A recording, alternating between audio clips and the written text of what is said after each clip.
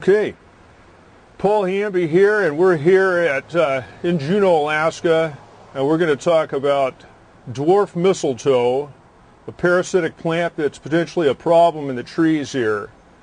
Also in the background, we're going to look at some problem trees that are weakened by small root systems due to their competition when they were growing, and now they're relatively unstable because of one area next to it has been exposed. But we'll talk about dwarf mistletoe, the kind of little-known parasitic plant that occurs here. It occurs in western hemlock.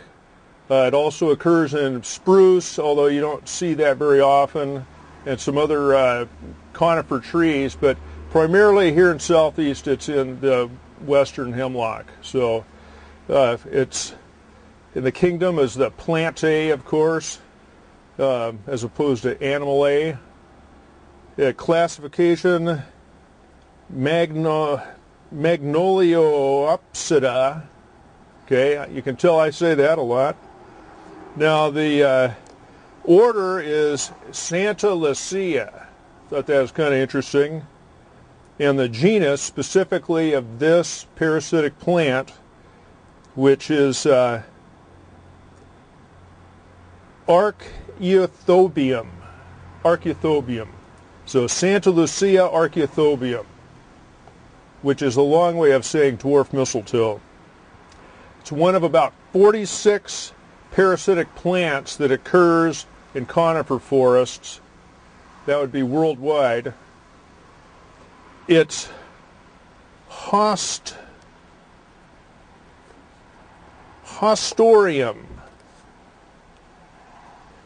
Hostorium is kind of like roots that come out of it.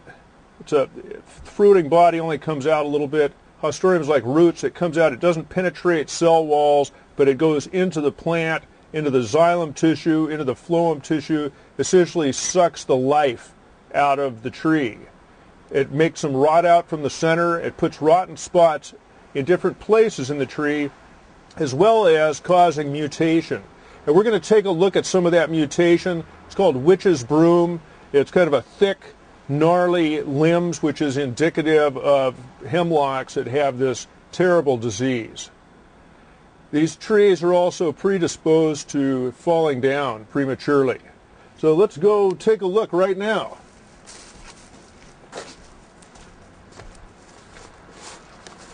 Recording. All right. Here's a mistletoe, here's a hemlock that's been, let's say, mistletoed. It's had the life sucked out of it. It's what's called a snag. It's a dead tree. Next to it is another mistletoe, and if we go up and look up in that tree, you're going to see limbs that have what's called witch's broom. It's a mutation where it has those big, gnarly limbs that are real fat. If this didn't have a parasitic plant causing mutation, that would not be occurring. That is not a normal thing. It is only normal in a diseased forest full of these parasitic killers. Okay, now, these trees want to fall down. They want to rot, decompose. They're having the life sucked out of them. Mistletoe is a hemiparasite, meaning it gets a lot of its chlorophyll and its nutrients out of the host plant.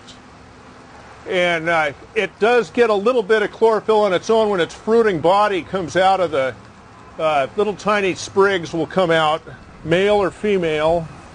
And when it comes out in that kind of area up there in that tree where those big gnarly things are there, those big witch's broom type branches, a seed husk will be hydraulically pressurized with the sap flowing in the spring when it starts getting warm, and will actually, when it blows open, it can actually travel laterally up to 40 feet through the forest. Not as a line drive, but with some elevation, with a trajectory. But this makes it able to really move through a forest at the rate of approximately 1 foot a year. So if you have a forest that's infected and it's been here 100 years and it hasn't had a chance to grow healthy, this thing is easily completely infected in here. Now, I would say with these things looming over dwellings like this, it'd be a good reason to, to mitigate this hazard by removal. And these trees have competed to grow. They're way too tall for their root-based size out here. And as you look through, very thin, very spindly. And in nature, what would happen is eventually a stand of trees like this will all fall down. One will fall into another one, and then they'll all just create a big blowdown patch. Here, where, the residential is right up next to the green belt area, you can't really afford to have that kind of activity of trees falling like that. So there's no reason not to have trees, but they should not be looming over where they could harm, make babies cry, essentially damage also the building and the structure. It's just not a good thing. This is a real hazard right here. And that's been dead for quite a while. You can tell because there's no significant small growth left. It's rotted off and the bark's falling away. In fact, that's right up there with being almost too dangerous to even climb. So we'll figure that out. But these other ones, these should be mitigated. Get this, this mistletoe infected stuff out of here and get something in here that's healthier. Like shorter replacement trees, native, like, yellow cedar, maybe some spruce. Then you've got some trees that are going to withstand wind and some weather, but not these spindly dog hairs. These guys are going to blow down, and it's going to very likely hit this house, this building right here. So that's, in a nutshell, we kind of drifted off of mistletoe, dwarf mistletoe alone, but the significance here in this forest is it's kind of an overripe second growth forest that never was really managed at any point. It was just left to go, wild, and this is what has ended up. So we should be at least clearing back a tree length, if not more.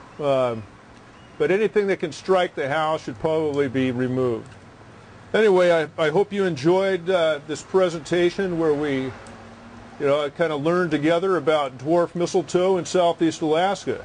This is Paul Hamby, the outdoor expert, signing off. And this is Trevor Richards, expert cameraman.